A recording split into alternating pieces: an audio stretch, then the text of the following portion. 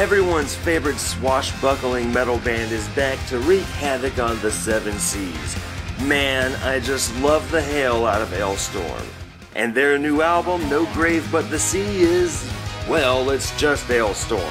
If you're a fan of these guys, you know exactly what you're gonna get. Badass, fist-pumping folk metal with a cheeky sense of humor. And you know what? Even though they've pretty much given us the same album 5 times in a row, it's just as awesome as ever. Just listen to that intro on To the End of the World.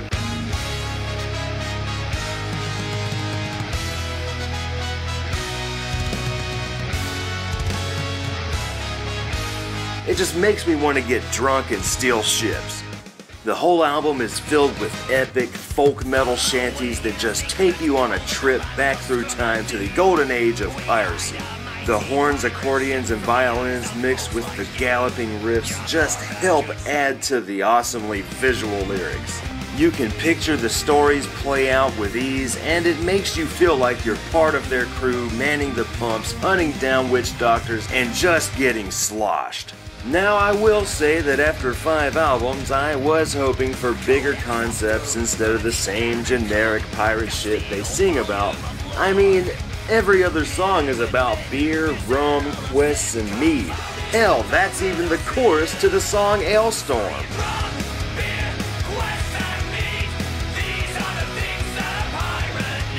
But I really can't complain because they do it so good that I just let them get away with it.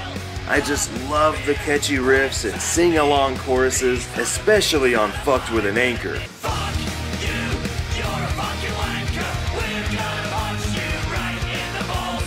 Fuck you, with a fucking anchor. You're all cunts, so fuck you all. One thing I always loved about Alestorm is how they don't really take themselves too serious. There's always some comedy thrown in somewhere, like in the song Mexico.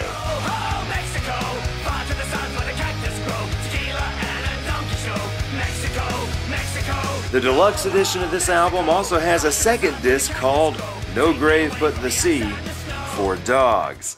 It's the entire album with all the vocals replaced with synthesized dog barks.